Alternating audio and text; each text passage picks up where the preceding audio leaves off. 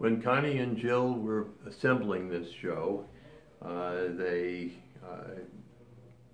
admired very nicely the paintings that I thought that I could bring back for it, and then asked if there was something else that they might be able to include.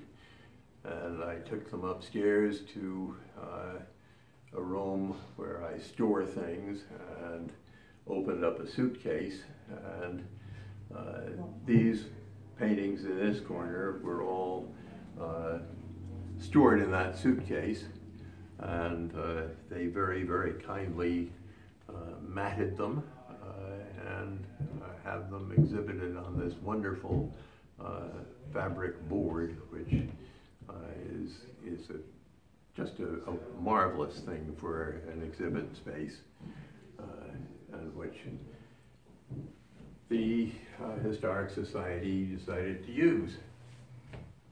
Okay. The paintings in this corner are quite recent.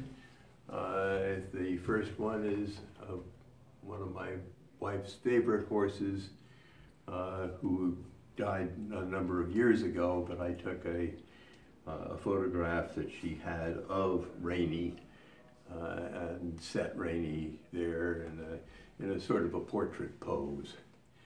The next one is the back of our sheep barn, and the final one is the 2018 painting for our 2018 Christmas card.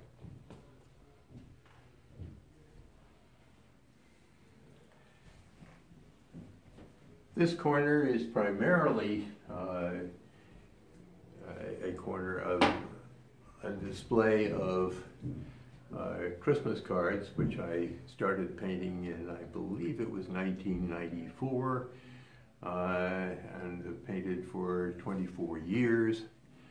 There are also paintings in this corner which I did for my wife Gail for various occasions, such as her birthday, or the one that Connie is zeroing in on now, our 50th wedding anniversary, where 2 of our chickens have just laid a golden egg. The paintings that form the origin for the Christmas cards are all, several of them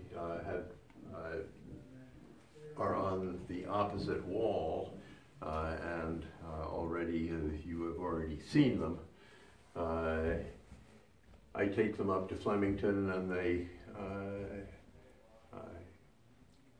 a very nice store there reduces them and prints them up into cards for me.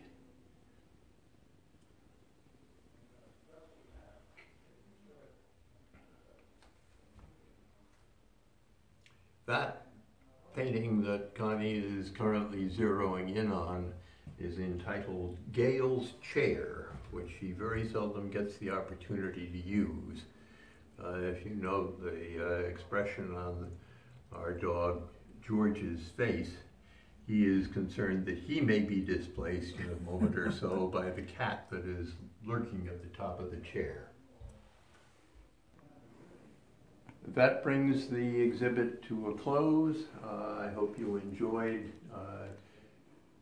a brief tour around seeing my paintings, starting with the very early works dating from the 1950s right up to the current day.